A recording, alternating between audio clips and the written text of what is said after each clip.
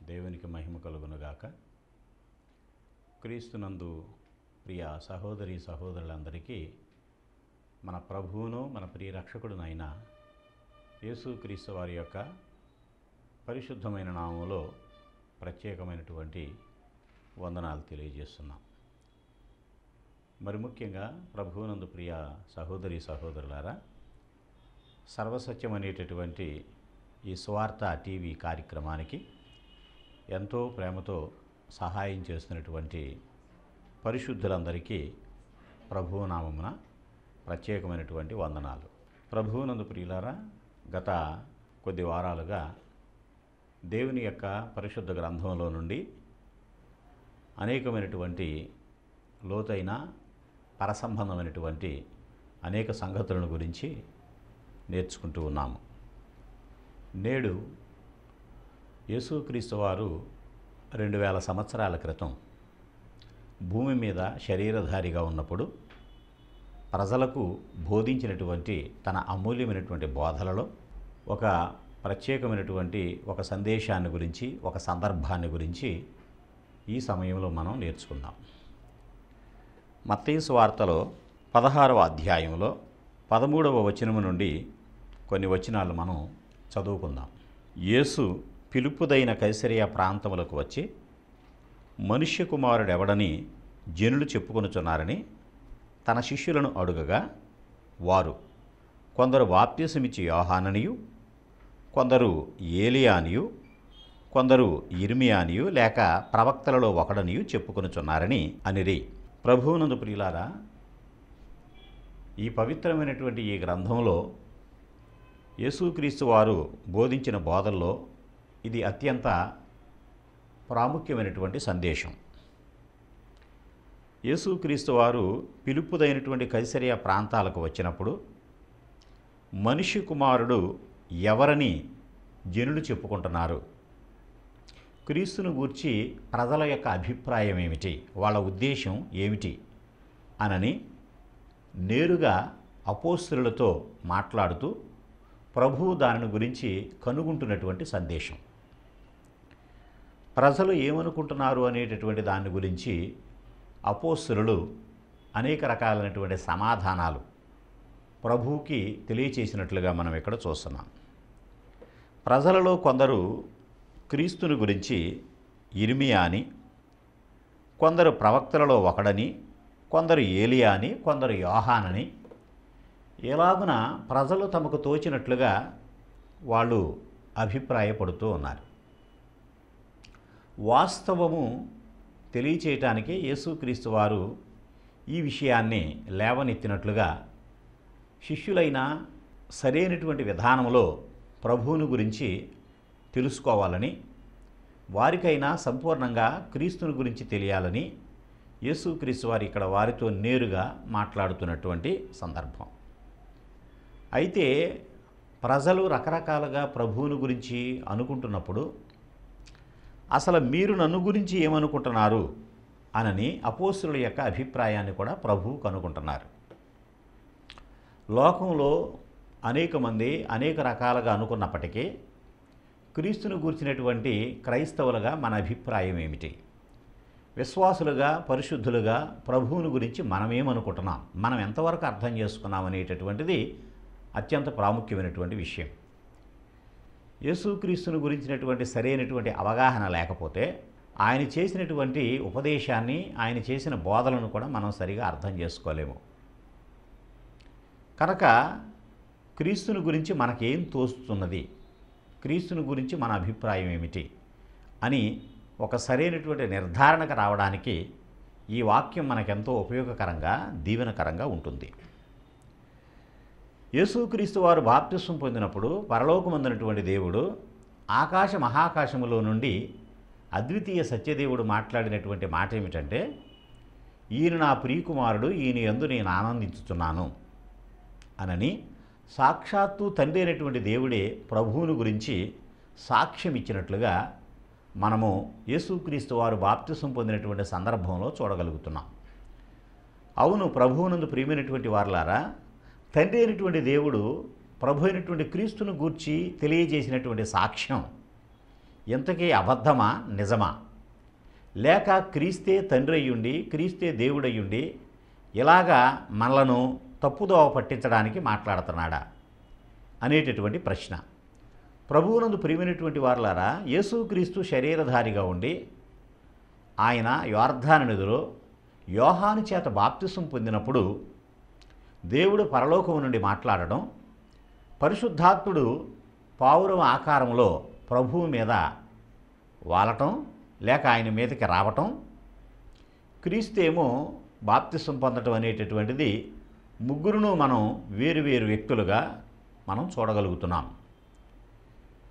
ప్రభువునందు ప్రియులారా, ఇక్కడ గమనించినట్లయితే తండ్రి ప్రభువుని గురించి ఈయన నా ప్రియకుమారుడు అని సాక్ష్యం ఇచ్చినట్లుగా దేవుని వాక్యంలో మనం చూస్తున్నాం. యేసుక్రీస్తు దేవుని కుమారుడై ఉన్నాడని, యేసుక్రీస్తు క్రీస్తు అయి ఉన్నాడని మనం గమనించాలి. ప్రభువు అపోస్తులను అడిగినప్పుడు, ప్రజల యొక్క అభిప్రాయాలను తెలుసుకున్నప్పుడు, ప్రజలు ఏమనుకుంటున్నారనేటటువంటిది పక్కన పెట్టండి, ముందు అసలు మీరు నన్ను గురించి ఏమనుకుంటున్నారు అని ప్రభువు అడుగుతున్నాడు. అంటే ఆయనను ప్రేమించి ఆయనను వెంబడించేటటువంటి వారైనా కనీసము సరైనటువంటి అవగాహన కలిగి ఉండాలి, ఆయన్ని అర్థం చేసుకోవాలి. ప్రార్థన చేసేటటువంటి ప్రభువుని నమ్మినటువంటి క్రైస్తవులుగా క్రీస్తుని ఇంకా మనం అర్థం చేసుకోకపోతే ప్రార్థన చేస్తున్నప్పటికీ దేవుని వాక్యం విన్నప్పటికీ కూడా అది నిరుపయోగం అవుతుంది, అది మనకి ప్రయోజనకరమైనటువంటిదిగా ఉండదు. కనుక ఇక్కడ దేవుని యొక్క వాక్యంలో ప్రభువును గురించి అనేక రకాలుగా చెప్పినప్పుడు 15వ వచనంలో ప్రభువు అడుగుతున్నారు. అందుకు ఆయన, మీరైతే నేను ఎవడని చెప్పుకొనుచున్నారని వారిని అడిగాను. మీరైతే నేను ఎవడనని చెప్పుకొనుచున్నారు, మీరు నేను ఎవరినని మీరు చెప్పుకుంటున్నారు. క్రైస్తవులలో కూడా రకరకాలుగా ఎవరికి తోచినట్లుగా వాళ్ళ మీ దినాల్లో చెప్పుకుంటున్నాం. తండ్రి అయినటువంటి దేవుడే ప్రభు అయిన క్రీస్తుగా అవతారం మార్చుకొని అవతారం పడిమారి ఆయనే అలా వచ్చాడు అనేటటువంటి ఉద్దేశాన్ని కలిగినటువంటి క్రైస్తవులు కూడా అనేక మంది ఉన్నారు. అందరి అభిప్రాయం, అందరి నమ్మకం, అందరి విశ్వాసం ఒకటిగా లేదు అనేది మనము చెప్పవచ్చును. ఎవరికి తోచినట్లుగా వాళ్ళు క్రీస్తుని గురించి నమ్ముతున్నారు. కనుక మనమేమనుకుంటున్నాం, మీరేమనుకుంటున్నారు అని ప్రభు అడుగుతున్నారు. మనం ఏమనుకుంటున్నామో మనము ఈ సమయంలో జవాబు మనమైనా ప్రభువుకైనా చెప్పవలసినటువంటి అవసరత ఉంది.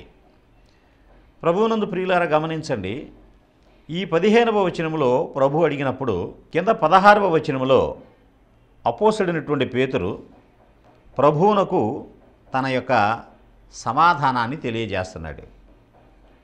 అందుకు సీమోను పేతురు, నీవు సజీవుడవగు దేవుని కుమారుడివైన క్రీస్తువని చెప్పాను. ఇది రైట్ ఆన్సర్, ఇది సరైనటువంటి సమాధానంగా మనం చూడగలుగుతున్నాం ఈ 16వ వచనంలో. అందుకు సీమోను పేతురు, నీవు సజీవుడవైన దేవుని కుమారుడివైన క్రీస్తువని తెలియజేశాడు.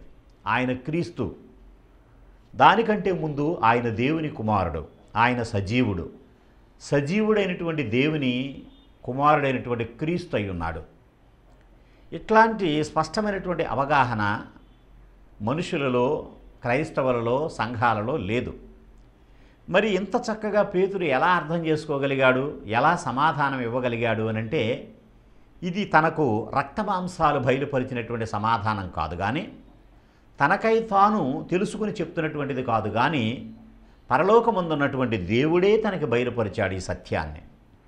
ఈ సత్యాన్ని మనం చెప్పడానికి, లేక నమ్మటానికి, లేక మనం స్పష్టమైనటువంటి అవగాహన కలిగి ఉండడానికి శరీరము లేక శరీరులు, లోకంలో ఉన్నటువంటి మనుషులు చెప్పినటువంటిది కాదు కానీ, పరలోకమందున్నటువంటి దేవుడే దీనిని బయలుపరిచాడు అని యేసుక్రీస్తు వారు ఇక్కడ తనకు తెలియచేయటం జరిగింది. ఈ విషయాన్ని తెలుసుకున్న ప్రతివాడు కూడా దేవుని ద్వారా ఈ సంగతిని గమనించాడు, దేవుని వాక్యము ద్వారా ఈ విషయాన్ని నేర్చుకోగలిగాడు, అర్థం చేసుకోగలిగాడు. ఇంకా నేర్చుకోలేదు, అర్థం చేసుకోలేదు అనంటే యేసుక్రీస్తే తండ్రి అయి ఉన్నాడని, ఆయనే యెహోవా అయి ఉన్నాడని, ఆయనే దేవుడని చాలామంది నమ్మేటటువంటి వాళ్ళు ఉన్నారు. ఆయన దేవుడే, దేవుని కుమారుడు అనేటటువంటి విషయాన్ని కూడా మనం గమనించాలి. ప్రభువునందు ప్రియమైనటువంటి వారలారా, పరిశుద్ధ గ్రంథంలో దేవుని యొక్క వాక్యంలో ఇక్కడ మనం కిందకి చదివినట్లయితే యేసుక్రీస్తు వారు చెబుతున్నారు కదా, అందుకు యేసు, సియోను భర్యోనా నీవు ధన్యుడవు, పరలోకమందున నా తండ్రి ఈ సంగతి నీకు బయలుపరిచినే కానీ నరులు నీకు బయలుపరచలేదు అని చెప్పినటువంటి మాట పుట్టినోట్లో ఏమనుందంటే, రక్త మాంసములు నీకు బయలుపరచలేదు, పరలోకమందునటువంటి దేవుడు బయలుపరిచాడు. దేవుడు, క్రీస్తు, పరిశుద్ధాత్ముడు దైవత్వంలో ఏకత్వం అయి ఉన్నారని, వారు ముగ్గురు ఒకటేనని, వాళ్ళు వేరువేరుగా ఉన్నారని, వ్యక్తులుగా వేరు, ఆత్మీయంగా వాళ్ళు ఒకటిగా ఉన్నారనేటటువంటి వాస్తవాన్ని మనం గమనించాలి. వాళ్ళు చేసేటప్పుడు, ఆలోచించేటప్పుడు, క్రియను జరిగించేటప్పుడు ఎవరికి ఎవరు వ్యతిరేకంగా దేనిని చెయ్యరు. తండ్రి దేనినైతే ఆజ్ఞాపిస్తాడో క్రీస్తు దానిని జరిగిస్తాడు. క్రీస్తు దేనినైతే జరిగించాడో పరిశుద్ధాత్ముడు దానిని బలపరుస్తాడు, లేక బయలుపరుస్తాడు, లేక మనకి తెలియపరుస్తాడు. ముగ్గురు ఒకటై ఉన్నారు అనేటటువంటి విషయాన్ని భౌతికంగా కాక ఆత్మీయంగా మనం వాళ్ళు ఒకటై ఉన్నారు అనే విషయాన్ని గౌరవంగా మనం గుర్తించవలసినటువంటి వారమై, గ్రహించవలసినటువంటి వారమై ఉన్నాము. ఆదికాండములో తండ్రి అయినటువంటి దేవుడు మాట్లాడినప్పుడు ప్రభువుతోనూ పరిశుద్ధాత్మతోనూ నరులను మన స్వరూపమందు మన పోలిక చొప్పున చేయుదము అని మాట్లాడాడు. అంటే క్రీస్తును కలుపుకొని, పరిశుద్ధాత్ముడు కూడా కలుపుకొని, వారు ముగ్గురు ఏకీభవించి ఆలోచించి నరుని నిర్మించినట్లుగా, మానవుణ్ణి తయారు చేసినట్లుగా ఆదికాండం 1వ అధ్యాయం 27వ వచనంలో చాలా స్పష్టంగా వ్రాయబడింది. కనుక ప్రభువునందు ప్రియమైనటువంటి వారలారా, తండ్రి అయినటువంటి దేవుడే ప్రభు అయినటువంటి క్రీస్తుని ఈ లోకానికి పంపినప్పుడు, కాలము సంపూర్ణమైనప్పుడు ఆయన ఈ లోకానికి వచ్చాడు.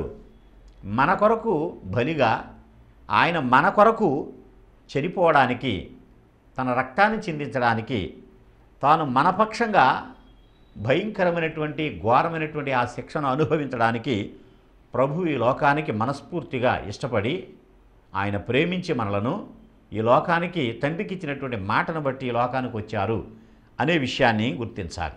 ప్రభువునందు ప్రియులారా, దేవుని యొక్క వాక్యంలో ఇక్కడ మనం మొట్టమొదటిగా గమనించినప్పుడు యేసుక్రీస్తు వారు ప్రజలు ఏమనుకుంటున్నారు అని అడిగినప్పుడు ప్రజల యొక్క అభిప్రాయాలను, ప్రజల యొక్క ఉద్దేశాలను అపోస్తలులు తెలియచేశారు. వాళ్ళు రకరకాలుగా అనుకున్నారు. కానీ క్రైస్తవులుగా మనం రకరకాలుగా అనుకోకూడదు, ఒకే విధంగా భావించాలి. ప్రభువుని గురించి ఆయన సజీవుడైనటువంటి దేవుని కుమారుడని నమ్మాలి, క్రీస్తు అని కూడా మనం నమ్మాలి. ఈ సత్యాన్ని, ఈ వాస్తవాన్ని పరలోకమందునటువంటి దేవుడే మనకి తన వాక్యము ద్వారా, తన దాసుల ద్వారా, అపోస్తలుల ద్వారా, ప్రవక్తల ద్వారా, పరిశుద్ధాత్మ ద్వారా బయలుపరిచాడని మనమందరం గౌరవించి దీనిని గ్రహించవలసినటువంటి వారమై ఉన్నాం. క్రైస్తవులమైనటువంటి మనము కూడా లోకంలో ఉన్నటువంటి ప్రజలలాగా భిన్నాభిప్రాయాలు కలిగి ఉండకూడదు, విభిన్నమైనటువంటి నమ్మకాలను కలిగి ఉండకూడదు. ఒకే నమ్మకము, ఒకే విశ్వాసం కలిగి ఉండాలి. లోకంలో దేవుళ్ళు రకరకాలైనటువంటి అవతారాలు ఎత్తినట్లుగా, రకరకాలైనటువంటి రూపాలు పడిమారినట్లుగా ఈయన మారేటటువంటి వాడు కాదు. నిన్న నేడు నిరంతరము ఏకరీతిగా ఉండేటటువంటి దేవుడు. అది పరలోకంలో కానీ, భూలోకంలో కానీ, పరదైసులో కానీ, ఇక ఎక్కడైనా కానీ ఆయన రకరకాలైనటువంటి రూపాలు మార్చుకోడు.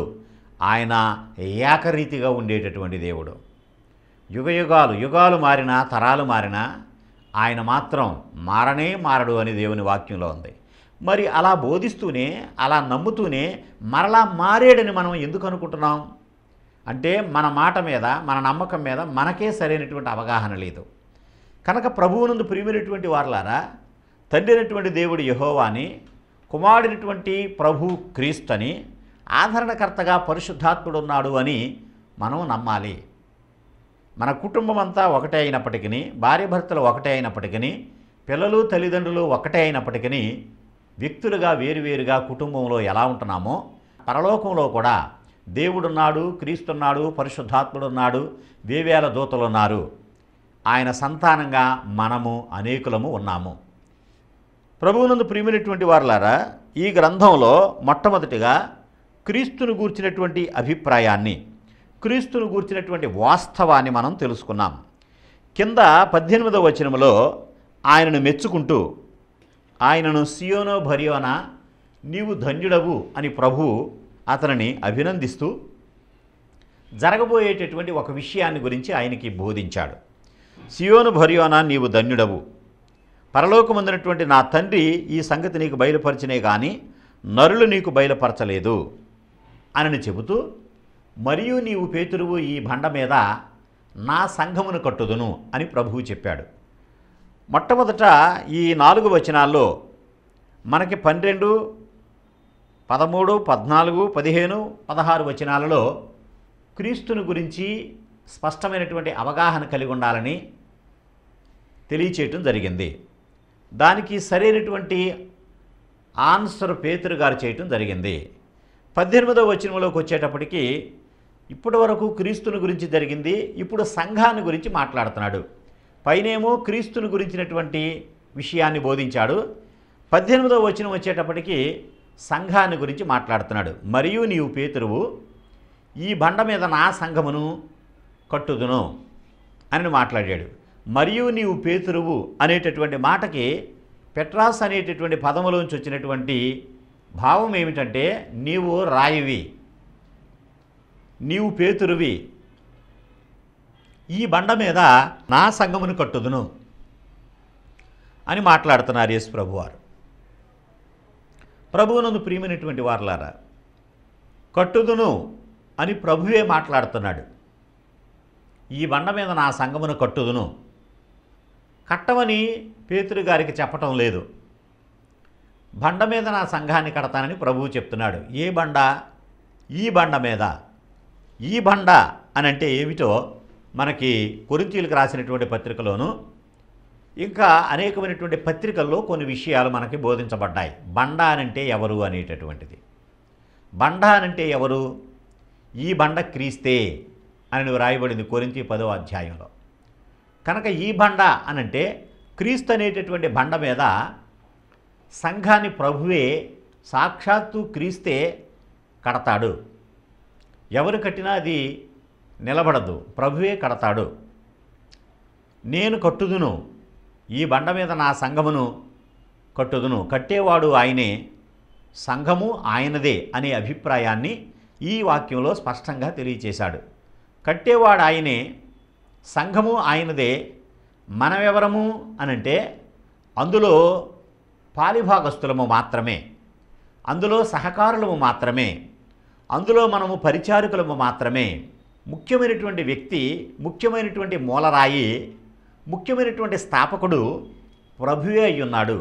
ఈ సంఘాన్ని స్థాపించేవాడు, ఈ సంఘాన్ని కట్టేవాడు, ఈ సంఘానికి ముఖ్యమైనటువంటి వ్యక్తి క్రీస్తు అనేటటువంటి సత్యాన్ని సర్వలోకము నమ్మాలి, ప్రతి వ్యక్తి నమ్మాలి.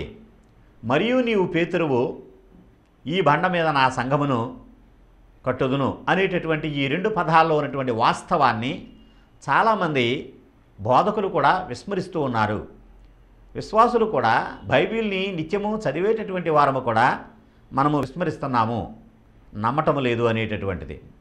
ప్రభువునందు ప్రియమైనటువంటి వారలారా, నేను కట్టాను, నేను కట్టాను, నేను స్థాపించాను అని చాలా రకాలైనటువంటి సంఘాలకు ఫౌండరు అనేటటువంటి పేరు వేసుకొని చాలామంది చాలా గొప్పగా ఘనంగా చెప్పుకుంటూ అతిశయిస్తూ ఉన్నారు, ఆనందిస్తున్నారు. ఎవరు స్థాపించింది? వీళ్ళు స్థాపిస్తే మాత్రం అది పడిపోవటం ఖాయం, అది నాశనం అయిపోవటం ఖాయం, అది నిలవకపోవటం ఖాయం. మనుషులలో వలన కలిగింది ఏది స్థిరంగా ఉండదని వాక్యంలో రాయబడింది. అది దేవుని వలన కలిగిందా? దాన్ని ఎవరూ పాడు చేయలేరు. అది మనుషుల వలన కలిగిందైతే ఎవరూ పాడు చేయనటువంటి అవసరం లేకుండానే అది పాడైపోతుంది.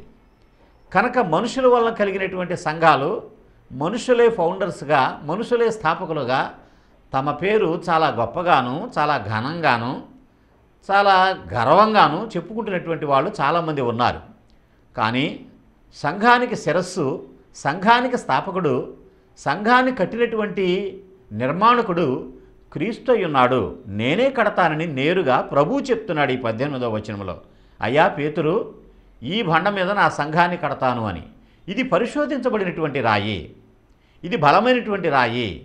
ఈ బండలో నుండే ఇశ్రాయేలీయులు నీళ్లు తాగారు. ఈ బండే క్రీస్తుని వెంబడించింది.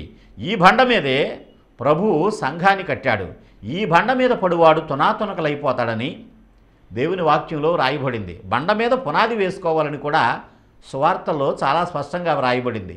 బండ మీద పునాది వేసుకునేటువంటి బుద్ధివంతుడు పోలి ఉంటాడని, బండే ఇశ్రాయేలీయులను వెంబడించిందని, ఆ బండే వాళ్ళకి తాగటానికి నీళ్ళిచ్చిందని, ఇదే దేవుని యొక్క సంఘానికి ముఖ్యమైనటువంటి మూలరాయని గ్రంథంలో పలుచోట్ల పలు సందర్భాల్లో మాట్లాడటం జరిగింది.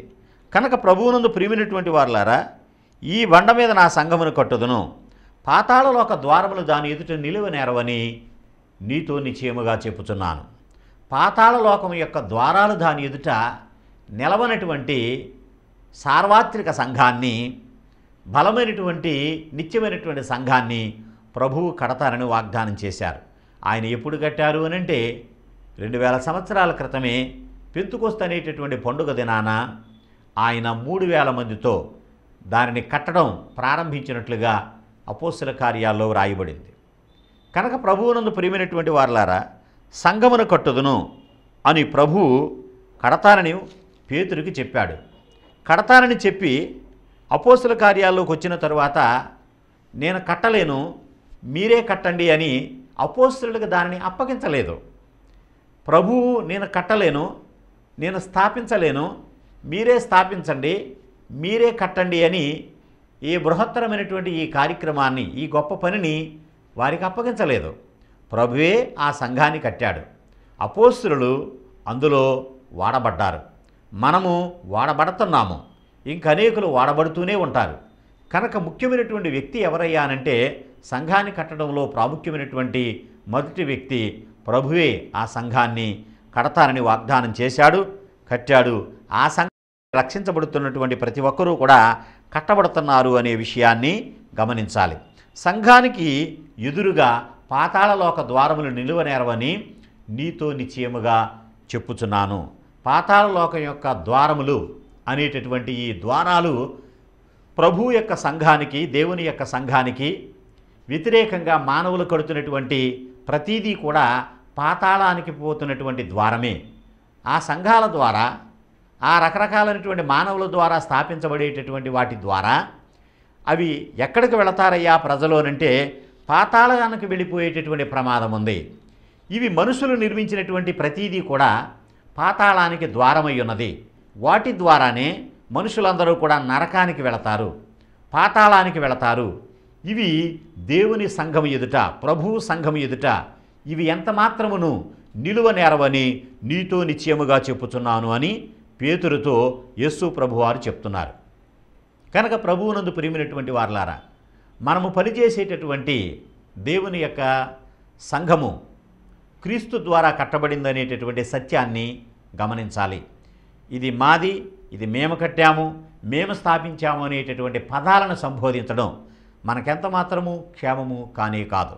ప్రభువు స్థాపించినటువంటి, ప్రభువు కట్టినటువంటి, ప్రభువు నిర్మించినటువంటి సంఘానికి మనము కేవలము పరిచారకులము మాత్రమే, పనివారము మాత్రమే, ఆయన దాసులము మాత్రమే కానీ మనము యజమానులము కాదు, దానికి వానర్లమే, అంతకన్నా కాదు.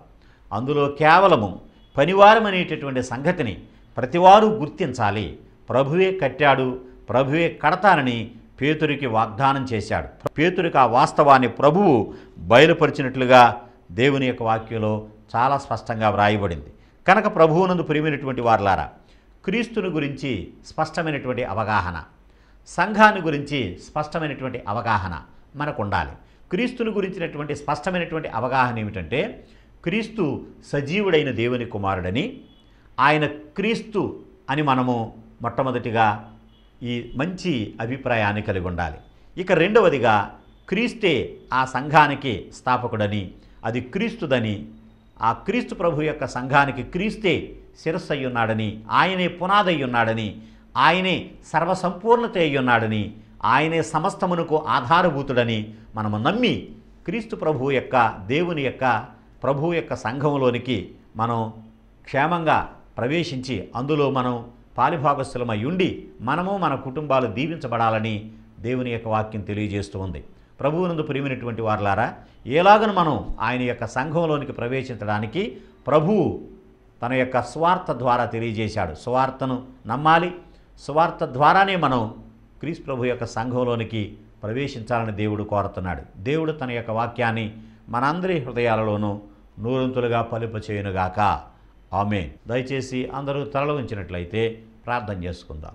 మహాపరిశుద్ధుడవును మహోన్నతుడవైన మమ్మల్ని మిక్కిలిగా ప్రేమించిన పరలోకమందున్న మా ప్రియ తండ్రి, నీ పరిశుద్ధమైన ఘనమైన మహోన్నతమైన నామమునకు మా హృదయపూర్వక కృతజ్ఞతలు స్తోత్రములు చెల్లిస్తున్నాము తండ్రి. దయగల మా ప్రభువ, ఇప్పటి వరకు నీ పాదదాసులమైనటువంటి మా ద్వారా సర్వసత్యం అనేటటువంటి ఈ టీవీ కార్యక్రమం ద్వారా అనేకులతో నీ వాక్యం పంచుకునే భాగ్యం, అవకాశం మాకు అనుగ్రహించినందుకు వందనాలు. ఇప్పటి వరకు తండ్రి నాయన ఎంతో ఆసక్తిగా, ఎంతో శ్రద్ధగా నీ వాక్యాన్ని వినటువంటి శ్రోతలందరినీ, వారి కుటుంబాలను ప్రత్యేకంగా దీవించండి. వినేవారిలో ఎవరైనా అస్వస్థతగా, అనారోగ్యంగా ఉంటే వారిని మీరు ముట్టి సంపూర్ణమైనటువంటి స్వస్థతను, సంపూర్ణమైనటువంటి ఆరోగ్యాన్ని దయచేయండి.